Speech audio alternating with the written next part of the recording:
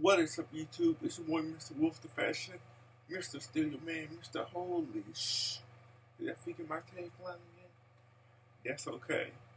But in today's video, you guys, we are going to be talking about the death of Kitty Monroe, a trans woman. Let's get into this video. Okay, y'all. Before we get into this video, if you are new, please subscribe and give this video a big thumbs up. And comment down below the praying emoji for our fellow sister. Okay, y'all, one more thing. Also, I am speech impaired, because that comes from my disability. So please bear with me as I read this report that just came out a few hours ago. Okay. Kitty Monroe was a trans woman in Tennessee who was recently murdered. Now, here's the report. Let's talk about it. It says,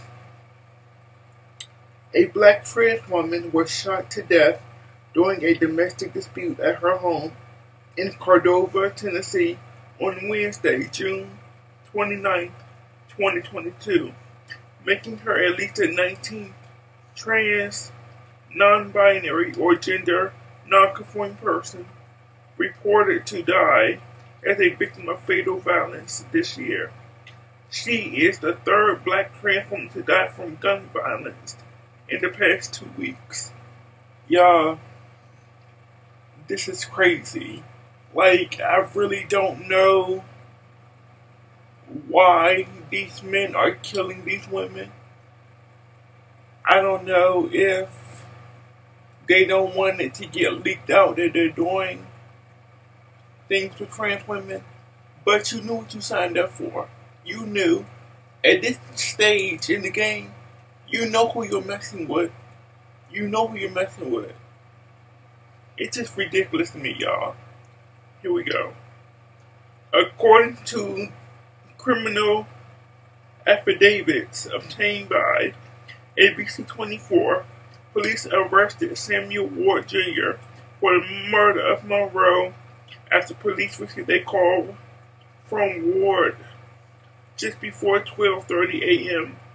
Wednesday. Ward admitted to shooting Monroe after he said they got into a fight over him not wanting to leave her home. Police said they went to the home in the 1600 block of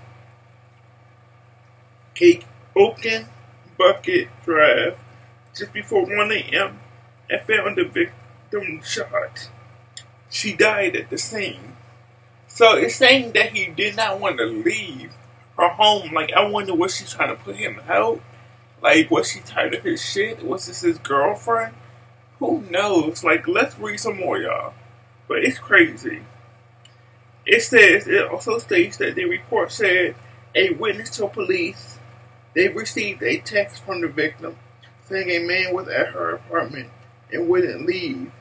The affidavit said Ward told investigators he and the victim had been fighting in her bedroom, about him leaving. Ward told police that Monroe pulled a gun and ordered him to leave. So, he would say that she pulled the gun. That's what a lot of these crazy murderers say. They say that somebody else pulled the gun on them, so they had to retaliate and shoot them. Boy, please, I don't buy that whatsoever. According to the report cited by ABC 24, Ward said he walked to the top of the stairs and then grabbed for the gun. They both struggled and then both fell down the stairs. When they landed, Ward told police he pulled out his own gun and shot the victim 6 to 7 times. The affidavit said Ward took off and called the police from another location. So you shot her 6, 7 times, but you called the police saying that she was trying to shoot you. So that means that you was trying to shoot her self-defense. So after the first shot, that wasn't good enough? It sounds more like you tried to murder her. That's what it sounds like. I'm sorry, y'all. Stuff like this pisses me off. Police have since charged Ward Jr. Smith, Ward Jr. with murder. Kenny Monroe friends and family, they want justice for her, which I do believe that she deserves justice. I am getting sick and tired of these down low, whatever you want to call them, type of men who get with these trans women, because these trans women are serving girl completely like cisgender women, and you want to kill them after you hook up with them. Why? Because you don't want your information leaked out? Listen, you know what you're getting yourself into. You know, so you can't say, oh, it was some trickery shit. You know what you got yourself into. You knew she was trans, I'm sure she told you. She is a well-known trans woman. That part. She's known to be trans. So there's no way that he could say that he didn't know. On top of that, what was your reason? What was it? Help me understand. And I'm sure that a lot of people is like, this is crazy. Like, trans women should be able to live a regular life just like anybody else.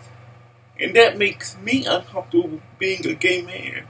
That makes me very uncomfortable. Because I have trans friends, female and male. I would go crazy if something happened to one of my friends. Y'all listen, trans women, trans men, be careful, and I love you. God bless. And subscribe to the channel. See you guys in the next video.